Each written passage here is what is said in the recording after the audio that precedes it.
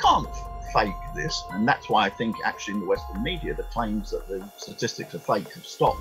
It had 2 months warning. What is all this nonsense that there's no personal protective equipment?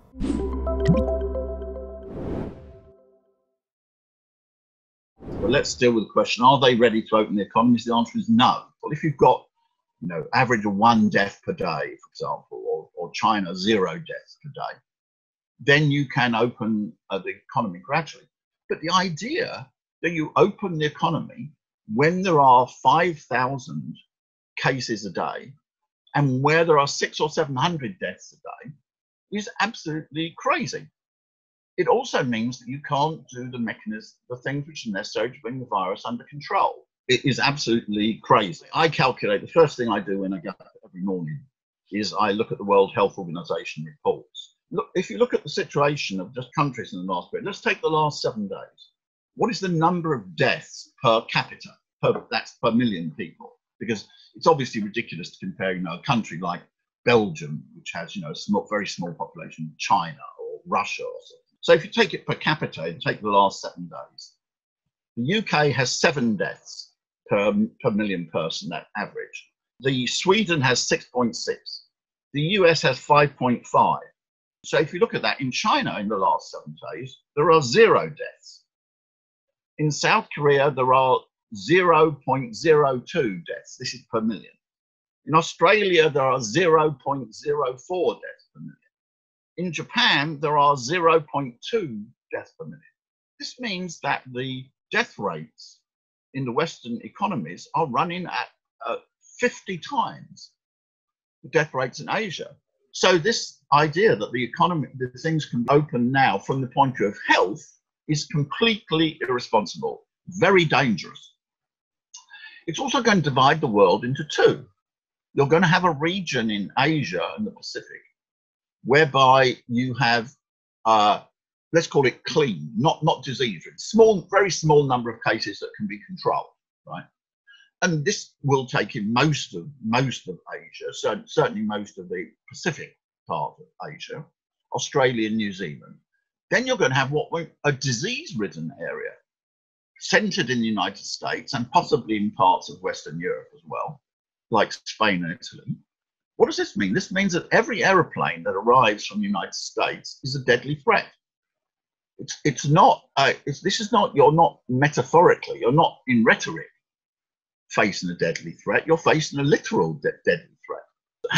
This is going to be intolerable. This means that the internal policies which are pursued by the United States of letting the virus rip threaten the whole of the rest of the world. Then let me deal with the economic question. It's wrong to pose it as a balance between the pandemic and the economy. China is able to reopen its economy because it has basically suppressed the virus. Okay, it's not back to absolute normal. It's not 100% of the number of people, but it's, let's say, 60%, something like that. I noticed there were traffic jams the other day in Beijing, right? Okay. Slightly strange where a sign of health is that you have traffic jams. But nevertheless, it is, right? You can't fake this. If China's data, statistics were not basically correct, thousands of people would die every day. You can't, every country could conceal. There are really 20 cases and they claim the 10. Nobody would be able to find out, right? Okay. But you can't conceal thousands of people are dying. And that's why I think actually in the Western media, the claims that the statistics are fake have stopped.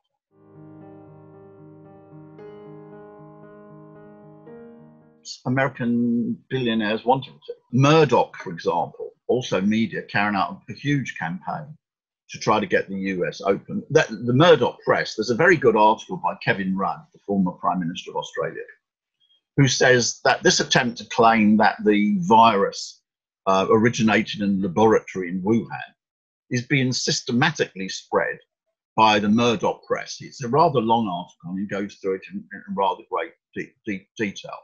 Why? Because they've got to divert attention from the disaster which is happening in the United States. You should understand, the United States has had a very protected history because of its geographic, it's protected on one side by the Atlantic Ocean and protected on the other side by the Pacific Ocean. Right?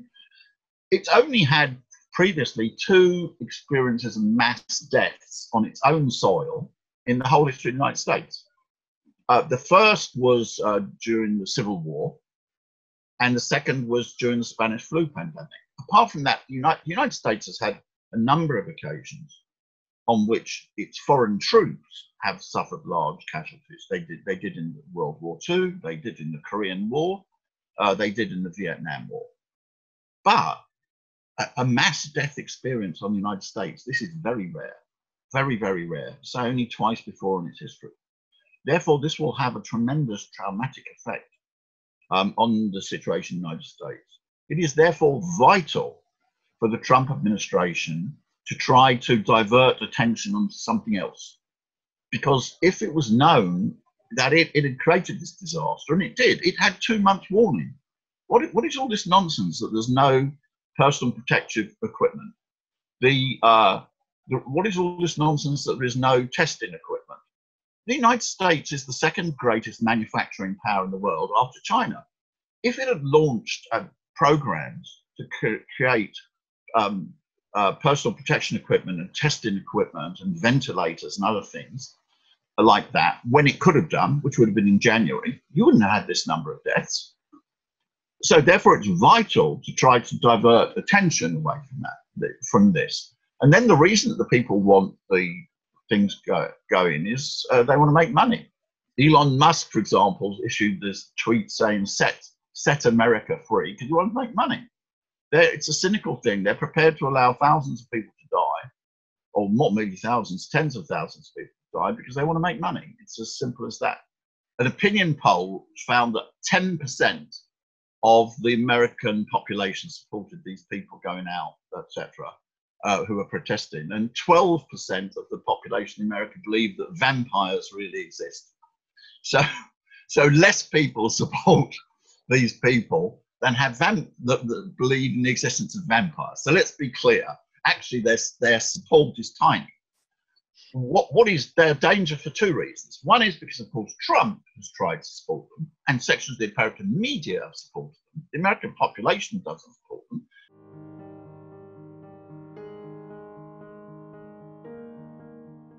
Yes, I think this is negative. The most serious of these was the situation in Italy. Because Italy was hit several weeks before other countries in Europe, Italy made very urgent appeals for help. And it didn't get it.